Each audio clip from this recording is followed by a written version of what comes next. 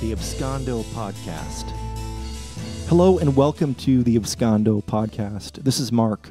Today I'm going to talk about what is probably almost certainly the most challenging topic I've ever discussed, the most controversial topic I've ever discussed on this program, but I think it's absolutely necessary right now. I'm going to talk about ending racism. Obviously inspired by what's happening in the United States right now with the protests and the police shootings and the riots and so forth. Obviously healing is required, and we haven't gotten there yet, clearly. So I want to apply some of the wisdom of teachers like the Buddha, Lao Tzu, Jesus Christ, Eckhart Tolle, people that have brought some kind of wisdom to situations like this. I mean, if these spiritual traditions cannot be applied in this situation, then I guess there's an exception to that, and I don't believe there is an exception. So I want to talk about this in a way that is going to be a little bit different for anyone who's ever explored these topics, I think.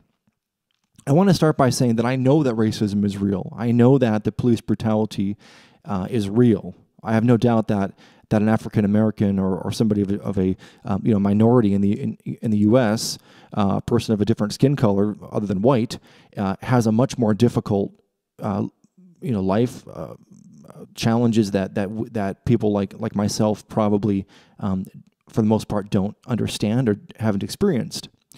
I also know that people like myself do experience oppression, that we do experience.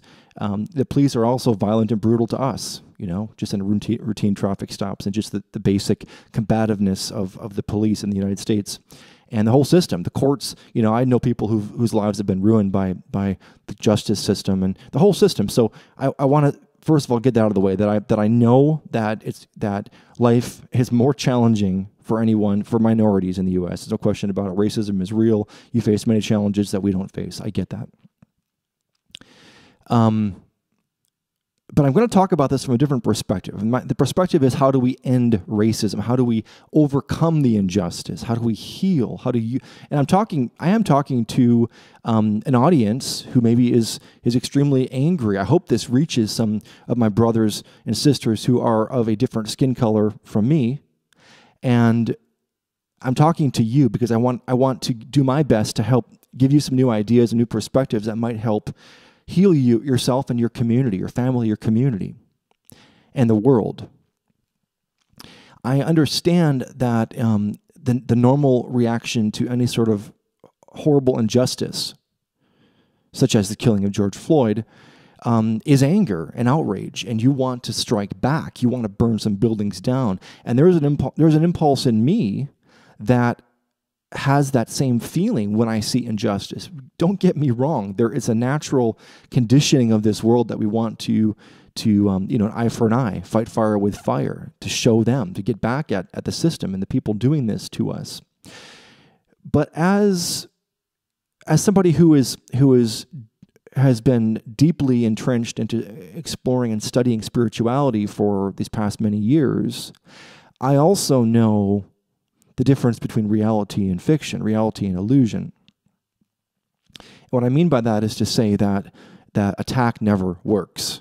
If you're trying to solve the problem, which is attack and violence coming in your direction, certainly attacking back isn't the way to do that. And we know that from our own life experience. Anytime you've ever been in some kind of a fight with someone, you get pulled into an argument or a fight, or maybe you're in a relationship where it becomes violent and you argue like crazy or whatever.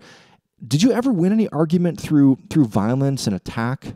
Does anyone ever win an argument that way? In my experience, it's never happened.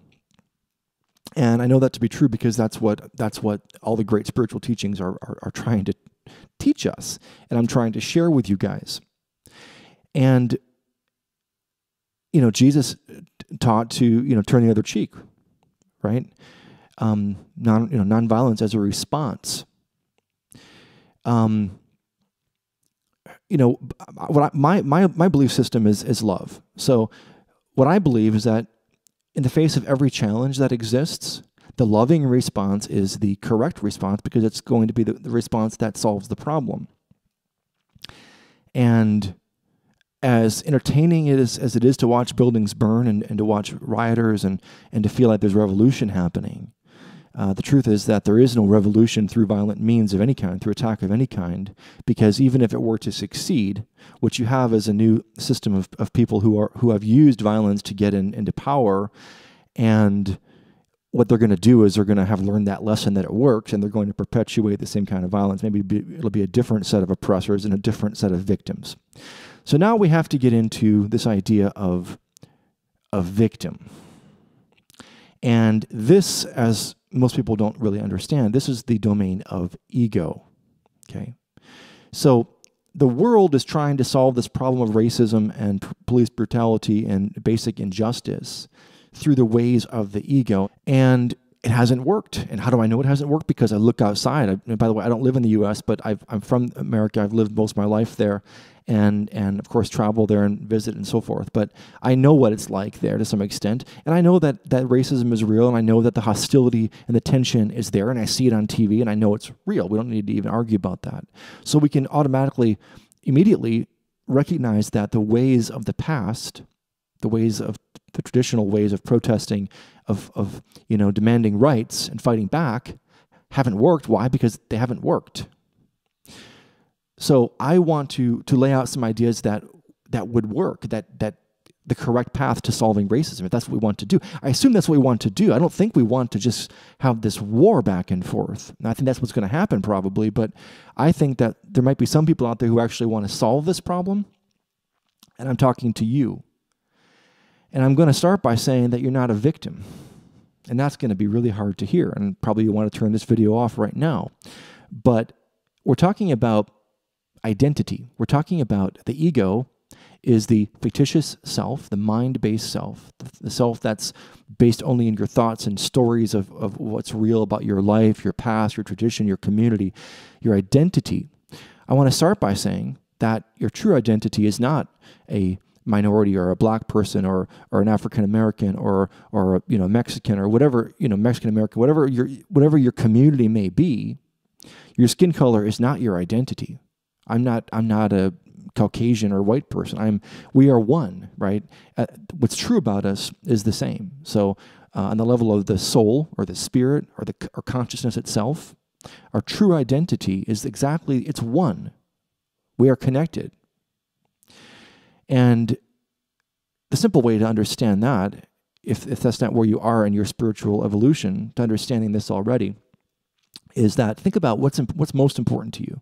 Feeling safe, feeling good inside, enjoying life, being loved, being understood, loving someone else, having those connections, having new experiences, creating something, being recognized. I mean, I can go on, but there's certain elements within every person that those core fundamental needs are exactly the same in all of us.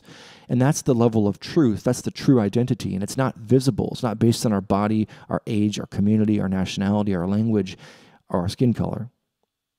So I'm talking to you on the level that we're the same. And if you can't accept that, well, then your ego's blocking that. You're not seeing that in me. And I'm trying to see that in you. And so if someone tries to attack me and tries to offend me, I have to ask myself, who am I? What is the me that's being offended?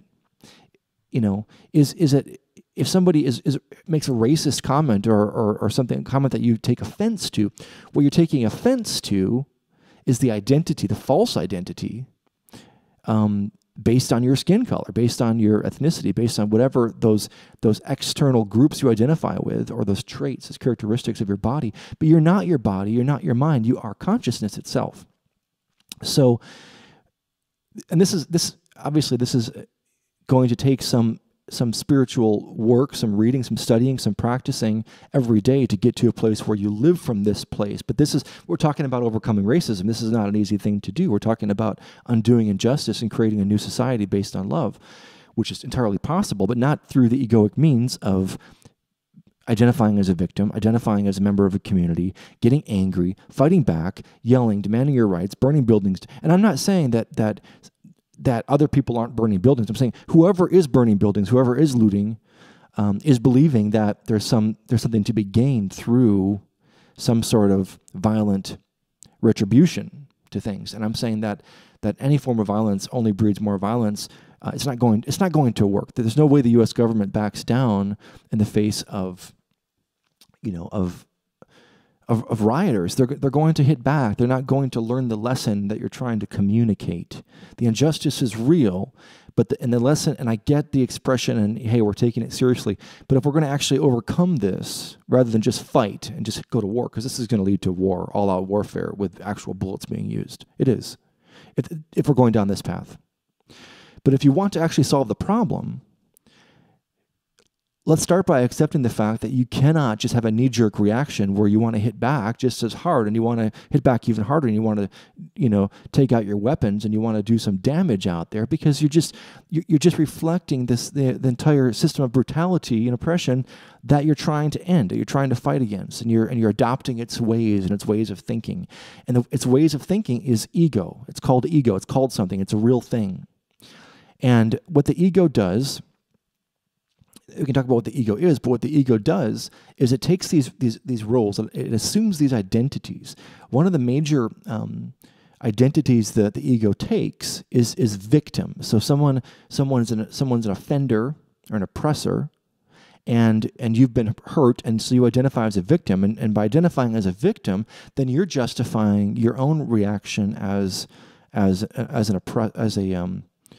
offender. So you can go out there, you can burn buildings down because you're justified. The ego says you're justified in maybe even killing someone else because you're a poor little victim. The ego also likes to play, imagine a courtroom where there's a judge. You're judging everything about who's right and who's wrong, and whether the situation is fair or not fair. And you have a defendant and a what do you call that? Prosecutor. So there's ongoing arguments between prosecutors and defendants, and the judge and the victim and the oppressor, the offender. These are all. This is the game that ego plays. And if you want to know more about this, you can read either of my books, my free ebooks. I have a chapter that covers this. What the ego does. There's 6 roles the ego plays. And if you're doing any of these things, you know that that's your ego playing that game. And you know that it's not going to work because the ego never solves anything. It never wins these things. This is why couples can argue forever. They take different roles, a victim, offender. They try to defend themselves. They prosecute each other. They try to talk about who's right and who's wrong. And these arguments can go on for an entire marriage, for life. And that's how society functions. No one actually ever wins these arguments or makes the point because the game just continues on. The only way to win is to stop playing the game. And you can read about that in either of my ebooks, The Switch or Be Love, which are at abscondo.com. You can link to them. Or you can read the original book where I got this understanding. It's called Games Ego Plays by Kevin Fitzmaurice. Kevin Fitzmaurice, Games Ego Plays. So as we look at what's going on out there, we can clearly see that this is the egoic response. Identifying with the skin color, identifying with a group of people, getting angry, wanting justice, fighting back. This is an ongoing egoic response and the reason it hasn't worked is not just because the system is so racist and so unfair. It's because of the methods being used. You're using the same methods that your oppressors are using, and you're making their ways real. So, the ego is going to say, I'm blaming the victim. But again, we're talking about a victim, which is an unreal construct. And the ego loves that term, blaming the victim, which is to say that there's no solution. Because obviously, if you feel like you're a victim of some injustice, you want a solution. So the ego says, the minute someone like me comes along and tries to offer a solution, and I will offer a solution right here in this podcast, as soon as someone does that, the ego says, oh, you're blaming the victim. How dare you? Well, the ego wants to hold on to its false identity as being you, but you're more than your ego. You are love. You are a creature of God. You are a good person. And if you get sucked into this victim role where you walk around and you identify as a victim, then life becomes hopeless, and you want to just get even and fight everybody. And then what happens is you have people that are rude to other people, and I'm going to say it plainly. Let's face it, the African American community and a lot of the minority communities in the U.S., they do have a violent overtone. If you the music, the culture, the way of interacting. If you go to Chicago O'Hare Airport, it's a loud way of interacting. It's an aggressive way of interacting, and so this way of like fighting back, where you get louder and you play really violent music, rap music, and so forth, and you identify with the fashion and the ways and the tone and the way of being as somebody who's angry and fighting back. You're not helping yourself, because now you're being looked at as, okay, a person with this skin color is that people of these skin colors act these ways. And I know there's a lot of talk about that people like me have to just listen.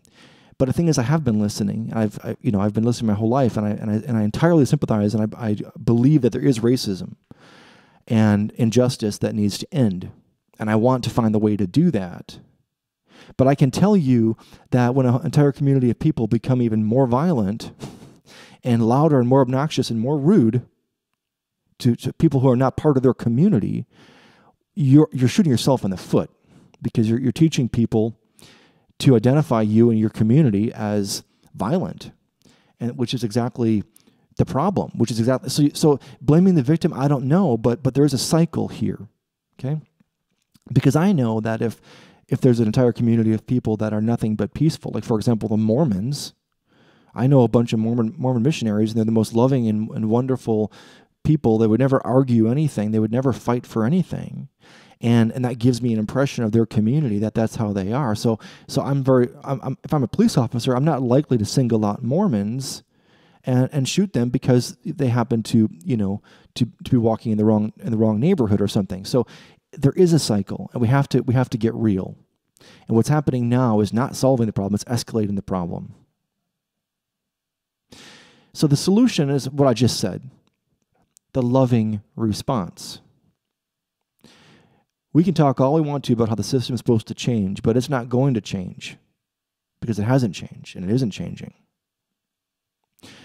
So we have to then look at, well, what can we do as individuals and as a community to create that change that the world needs, to heal the world. Our function, of course, Miracle says, our function in this world is to heal. Our function in heaven is to create.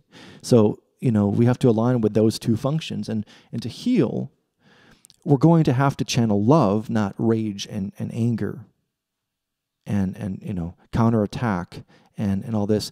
So the loving response, let's say you're a member of a community where one of your beloved people gets unfairly treated by the police or even murdered by the police. What would be the loving response?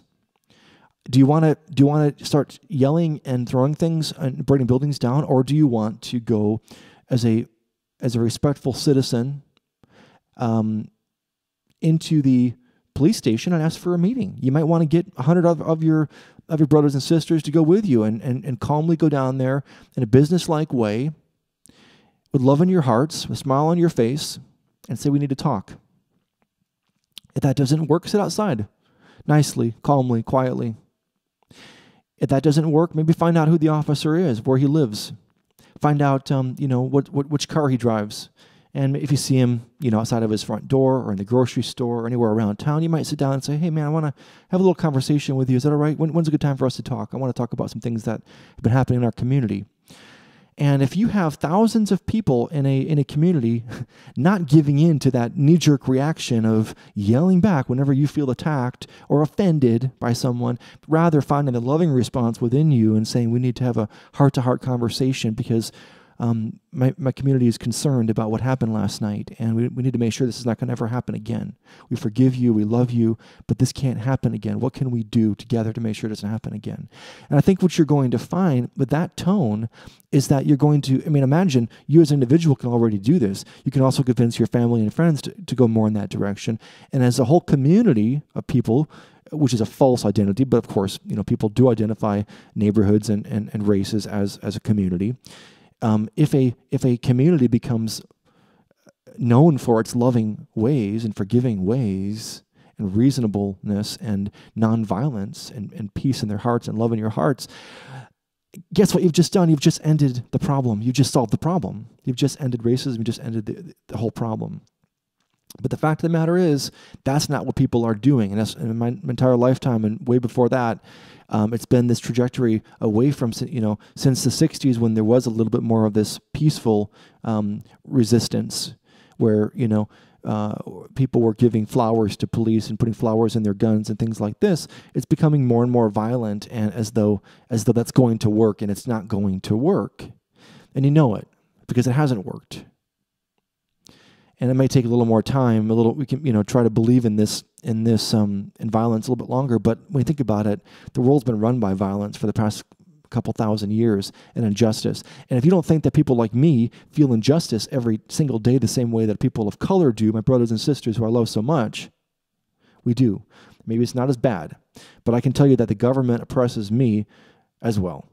The police oppress me as well. Every kind of official, every kind of law is against our divine right to be free, to speak freely, to live freely, to have safety, to be able to express ourselves, do as we wish, and love others.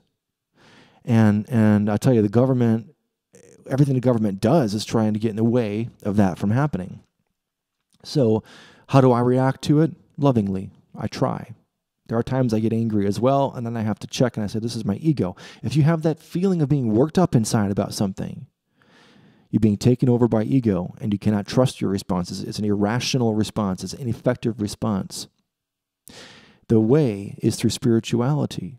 True spirituality, as taught by Jesus Christ himself, as taught by the Buddha, as taught by Lao Tzu and the Tao Te Ching, as taught by people like Eckhart Tolle, as taught clearly in A Course in Miracles, as I teach in my books. There are many true spiritual teachers out there, and I would recommend that if you want a solution to these problems, become a student of wisdom, of eternal wisdom. And the only answer to everything is love. Otherwise, you're sucked into the violence, you're sucked into the same wrongdoing, and you have to live with that. You can't get away with burning down a building or murdering somebody as retribution. You're going to harm yourself severely in many, many ways. And you're going to make the nightmare your reality, and that's hell. And the ego is hell.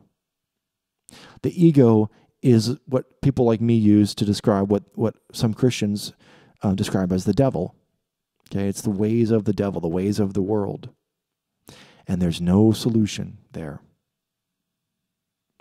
The only response that has any power, any reality, is the loving response. And this requires forgiveness every single time. Let the light of your love, your truth, your honesty, your decency and goodness be what is real about you. Extend that to your community, to your family. Let's extend it across communities, across nationalities, across ethnicities, or whatever. We're all one. And as we do that, we're going to be teaching the police. We're going to be teaching the courts, teaching the judges, teaching the authorities, the lawmakers, and this whole corrupt, disgusting system of oppression. We have to teach. And we do that by walking into their offices, asking for meetings on a massive scale, with no signs, no chanting, human beings communicating lovingly. I love you. And if you are open to this message, write to me. My email address is mark.manny@abscondo.com. My blog is abscondo.com. I have books. I have daily teachings. I have this podcast. And I want to help heal the world. That's my function. My function on this earth is to heal, as is yours. Because the world is very, very sick right now on many, many levels. But there is an awakening happening, and I want you to join those millions of us who are going through the awakening. And the other function in heaven, which is where you will be if you go in this direction of channeling God's love or unconditional love, consciousness itself, is you will experience heaven on earth, regardless of what's happening. And as you do, you're going to create from that space, which is, of course, true creation of beauty. And I try to do that. I write and I write songs and I record songs. And I've been, throughout all this, I've been actually recording music. And I want to share one of my new songs, and it's called Pieces. This is unreleased yet, but it's going to be on the next album. I don't have a title for the album yet, but it's coming soon. And finished 6 songs already, so I'm excited about that. I'm loving all of them. And here's the first one I'll share with you. It's called Pieces. Thank you for joining me on the podcast, and please get in touch. I love you.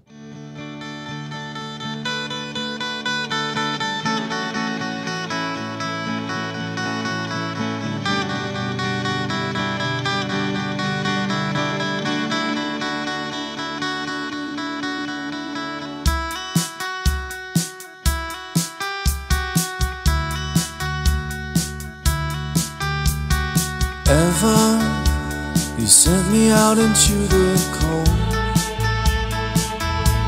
How far did you go? And did you get there without me? Susanna, you picked me up when I was low. And now I know we're perfect together. Clara, each week you come by with that look in your eye, looking for pleasure. Sarah, I know you will write about such a wonderful life. I couldn't be me without you.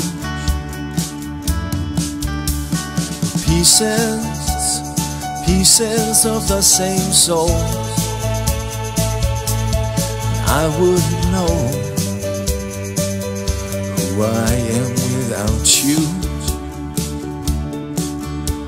We're pieces, oh, pieces of the same soul. I wouldn't know who I am without you. Brother, I know we're getting old. When my story's been told, I couldn't tell it without you. Mother, I know you're in pain,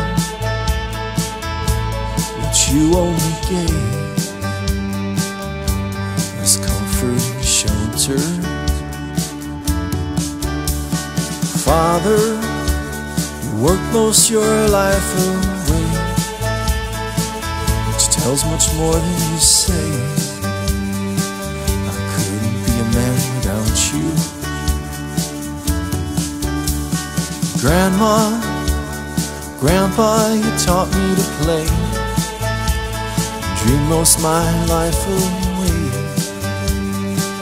through your stories and laughter.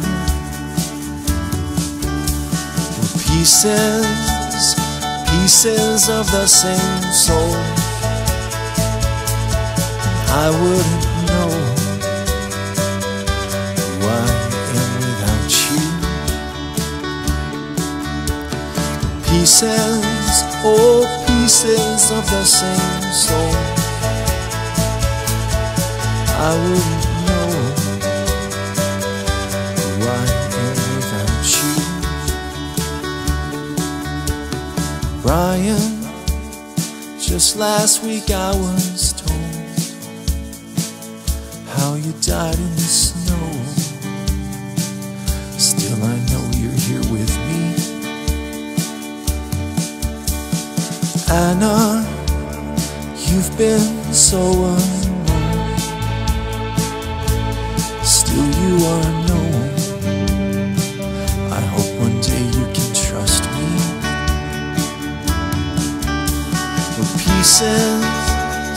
Pieces of the same soul. I wouldn't know who I am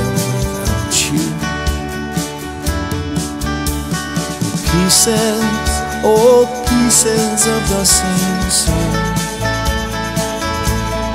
I wouldn't know.